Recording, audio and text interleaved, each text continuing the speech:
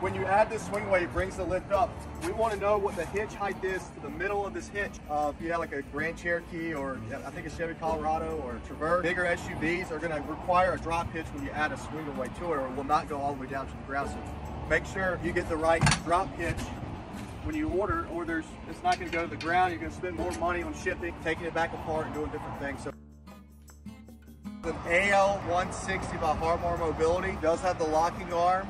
It's in the family of the AL100. It's a lighter frame, so it has an opening right here, and the scooter will overhang this. This is not for a power trip, it's for a scooter because of this locking arm. Very, very easy lift to use. We're just showing you the Amigo HD on this one. This lift would work for a lot of different cars. You just need to kind of give us a call at 803-926-2224 so we can determine what lift's going to work best for you, because there's a couple little things you got to be aware of when you're ordering a lift. So let me show you how this works. Key, and you're just going to press this rocker. These wheels sit down in here. This is set for his unit. This will probably come out just a little bit further.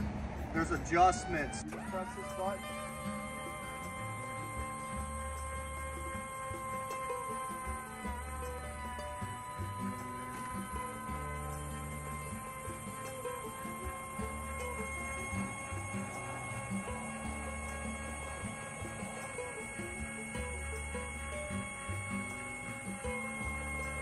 This down to where it's not lifting the car up. This came up a tiny bit. You just don't want it to overly lift it because it'll tear up the inside of this shaft and the motor, which can be fixed.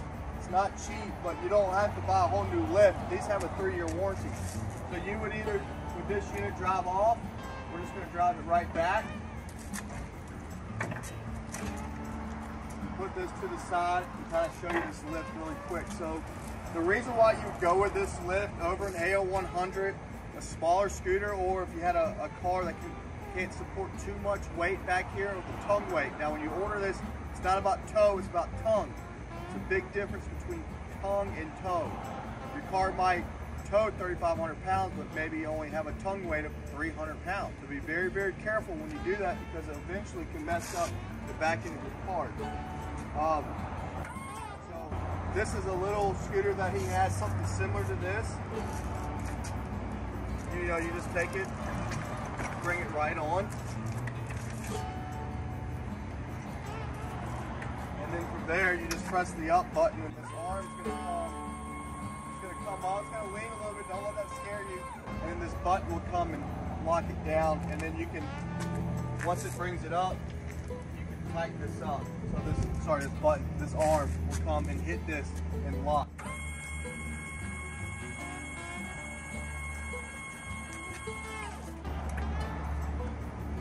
So you can ride it off or come back. This unit has a swing away. We suggest a swing away with an SUV, a van, and this is a truck. And there's a lot of other lifts that can go on this truck. So we'll just bring this straight up.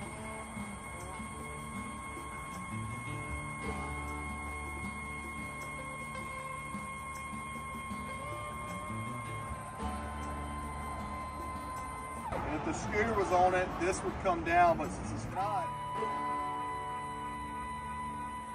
come up like this.